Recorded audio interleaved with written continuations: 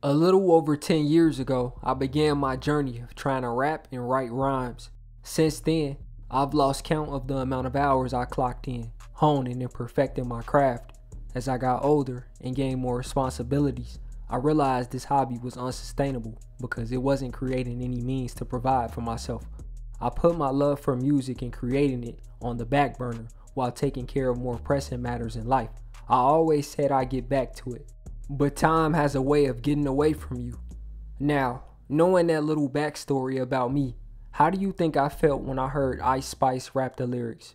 Think you you not even a fart. I was unresponsive for a second.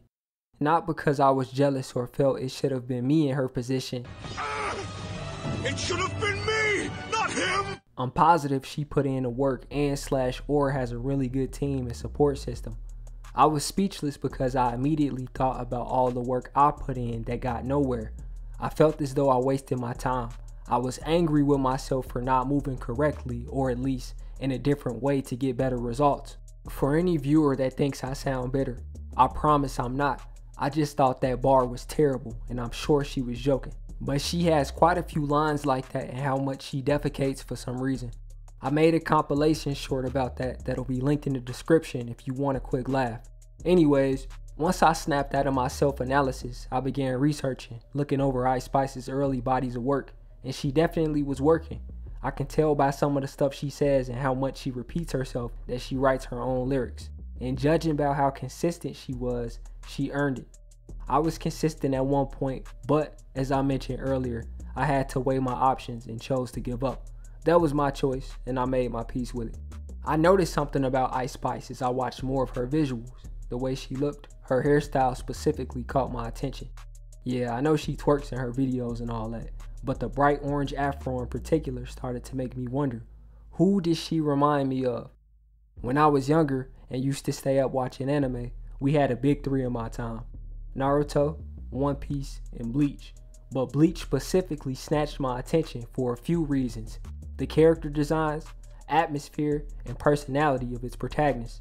I'm aware what I'm about to say may sound like a huge reach, but I'm of the belief that Ichigo and Ice Spice share similar strengths, at least when it comes to the consumption of their particular media.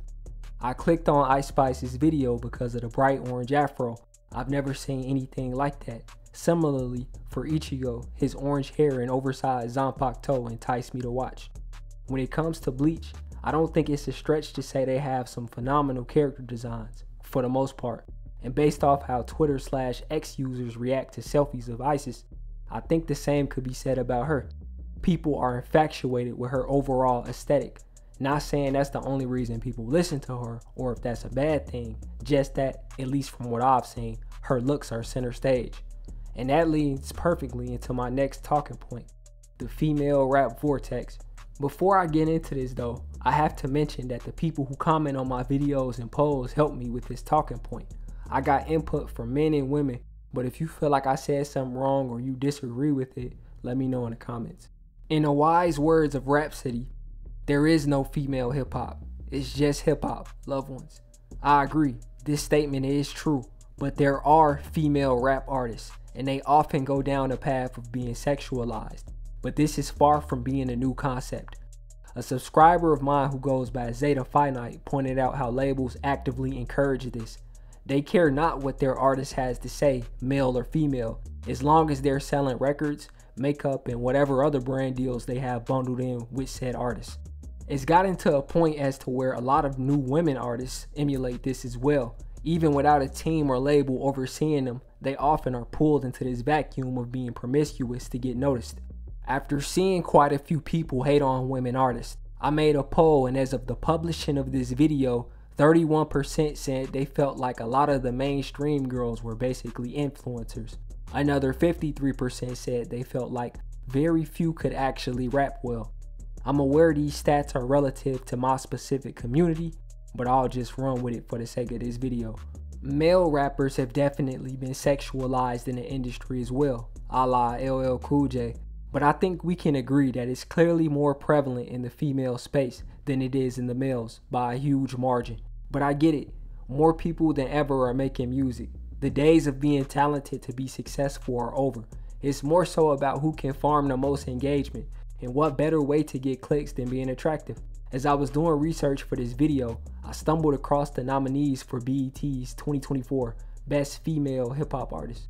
Now, by and large, I believe Doja Cat, Ice Spice, Glorilla, Nicki Minaj, and the other women present make vastly different types of music from each other. But if you watch their music videos, you'll see glaring parallels between all of them. Are there women rappers who don't have this type of stuff going on?